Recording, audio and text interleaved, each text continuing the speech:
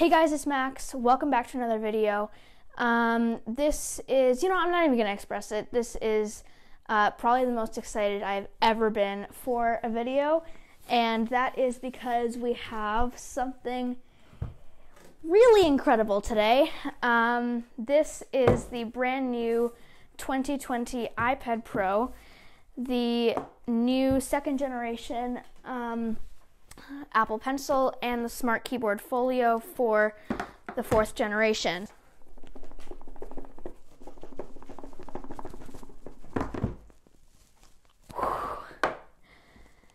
Here it is.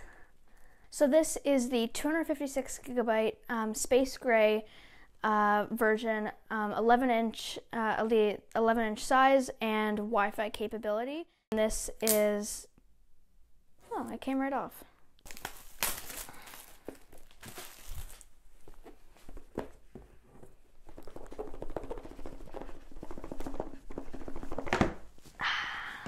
There we go. Oh, this is really nice. Oh, look at that. That is really nice. So, oh, instructions. I don't need instructions. Oh, man. Oh, that feels nice. I'm gonna be writing so many tweets, but, I mean. And then this is the Apple Pencil out there, designed by Apple in California. Oh, that's nice. So then that opens up like that, and this one we're going to, it just magnetically guides itself onto there, and then there are, does it make it on like that? There it is. Oh, nice. Okay. And then there are, in fact, two positions that you can have the iPad in. One is like that, almost 90 degrees. And then the other one is more like that in case you have it sitting on a desk and you're higher up. And then this one just clicks on there and it charges. So we're going to let this thing set up. Wow, that's a really big Apple logo. Here we have our instructions. Oh, Space Gray Apple stickers. I don't know, just regular Apple stickers. And then we have this, which is, I think this is 18-watt power adapter, and then the USB-C charging. Okay, give me a moment. Okay, I'm having a moment here. Don't. English. So this is the USB-C charging cable, plugs right in there. Okay, so I'm going to get this set up, and we're going to take a look at everything it can do, and we're going to give a little deep dive at how this works. So I have been using the iPad for the past several days now, and it is kind of just a whole different experience from the experience that you get with a laptop. It is so incredibly powerful, and just everything, even just watching videos, is a whole different experience on this device. First, something that you may notice when you get into the iPad is that there are in fact two cameras on this model. There is a wide and an ultra wide. Well, why would you need an ultra wide camera on your videos? You do. You just do. Let's test out the camera, and let's see how that works. So right now I have all of the camera settings in just regular camera, and I guess I'm going to take a photo of this. So when you're greeted in the camera app, you get greeted with this just regular one-time zoom camera, just the regular standard issue camera on the iPad. And that, it's a great camera. That's a 12 megapixel camera. And then there's a little button on the side that says 1x, and then when you click that button, 0.5x comes up, and you take a photo like that. So the differences between these two photos are just incredible. This is a feature that was already on the iPhone 11 Pro and 11 Pro Max, as well as the iPhone 11, and I think that is great that they've brought this to the iPad.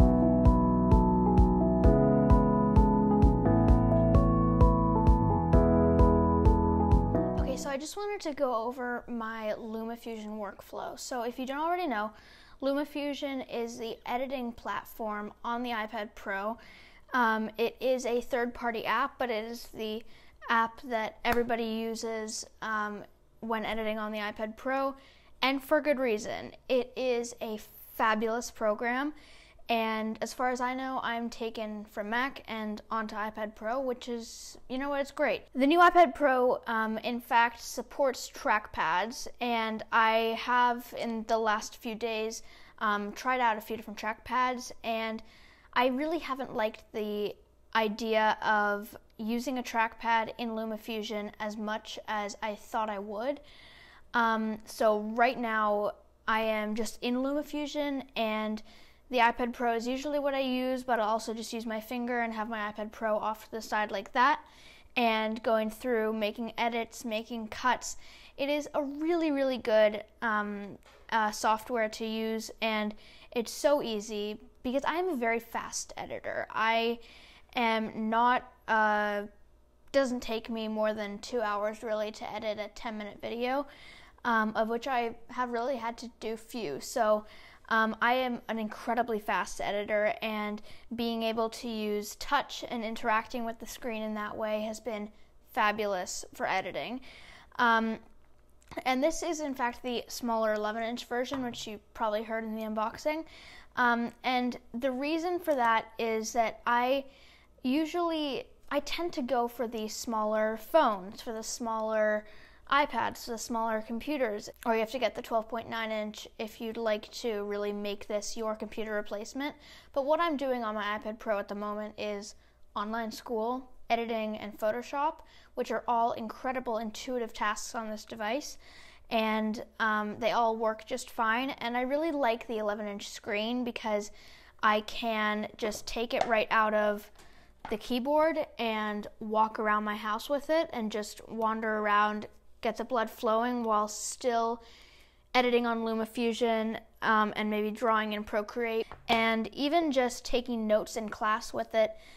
This is not an iPad Pro for student review, but it is a really good device using Notability to take notes in class, to solve equations, and that way you also don't have to waste paper, which is a great thing. I mentioned the cameras. They're fabulous. I mean, there's no denying that. They're fabulous cameras. But there is an opaque circle on the camera bump, and you can't really see it unless your lighting is perfect. Here, let me show you. So that little opaque dot next to the wide and ultra-wide cameras is called a LiDAR scanner. Now, LiDAR is technology used on NASA technology. Light detection and reading is what it stands for, and it's not just good to look cool and to sound really good in the announcement, but what it's really good for is augmented reality. Now, I'm such a huge fan of augmented reality. It's basically taking the world you're living in and making it cooler, if that makes any sense. So the way it works is the LiDAR scanner is light detection and reading, which means that the LiDAR scanner does not detect colors or anything like that like a camera would, but rather it detects the light in the room and sends depth, which means that augmented reality is much better and much faster and more accurate, which is a fabulous thing for them to bring here. Now, this is an all-around great tablet, but can it replace your computer? I think absolutely yes. I mean, just look at it.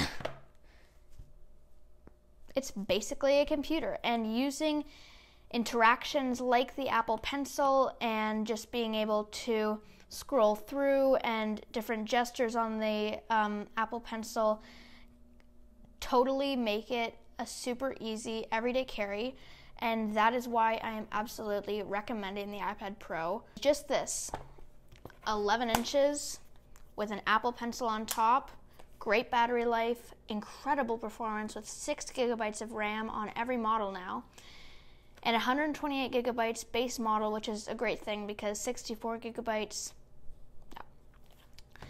This can absolutely be your computer.